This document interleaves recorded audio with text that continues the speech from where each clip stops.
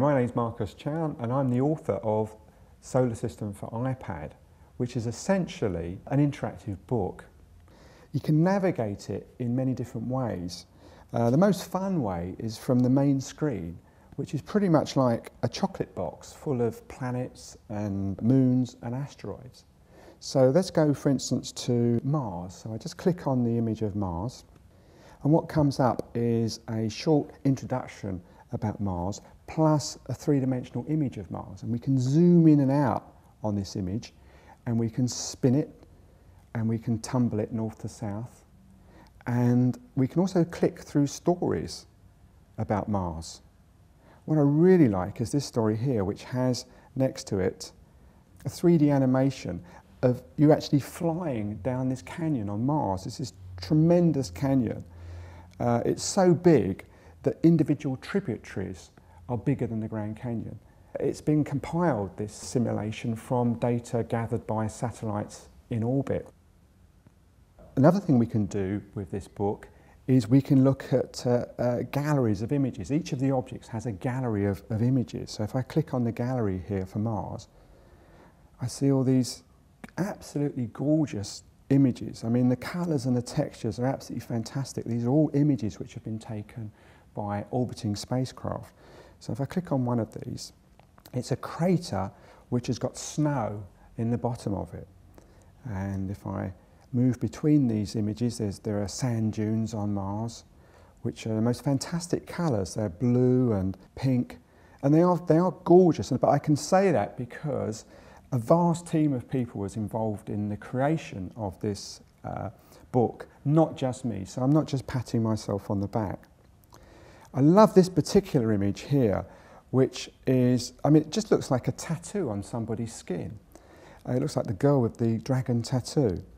And to find out what it is, you just click on the image and up comes a caption. And this caption says that, in fact, the lines of the tattoo are, in fact, the trails left by dust devils, which are moving across the surface of Mars. So let's get back now to the main Mars page. There is another way of navigating between the objects in this book. And at the bottom of the screen is a tiny rocket slider, which you can slide between objects. So I'm just going to slide this from Mars all the way up to Jupiter. So now we brought up the home page for Jupiter. And once again, you can step through stories about Jupiter. This is fantastic because this is actually an animation showing the motion of Jupiter's atmosphere, and in particular, the Great Red Spot. And the Great Red Spot, I mean, incredibly, is this hurricane which is about 3 times the size of the Earth, which has been raging non-stop for hundreds of years. And it's not just planets like Jupiter that we've got in this interactive book, we've got moons as well. For instance, I can navigate this tiny rocket to Io, which is Jupiter's pizza moon. I mean, it looks like a pizza. We've got an animation here which actually shows somebody squeezing a squash ball.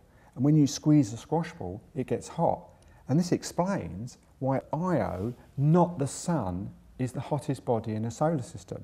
So it generates more heat per unit volume than the Sun. And instead of someone's hand squeezing it, it's actually Jupiter's gravity that squeezes it. And from Io, we can actually go to the orrery. Now that's actually an animation of the planets moving in the solar system. And we can see Io orbiting Jupiter, along with many other moons. And we can zoom in on that, see the moon's bigger, and we can change the orientation. And there's a slider along the bottom of the screen, and we can actually slow down the motion of the moons orbiting Jupiter, or speed them up as well. And I can zoom out and see the rest of the solar system. And I'm going to jump now back to the very centre of the solar system. And really, I've come to the end of this tour. And I hope you agree that Solar System for iPad truly is something new under the sun.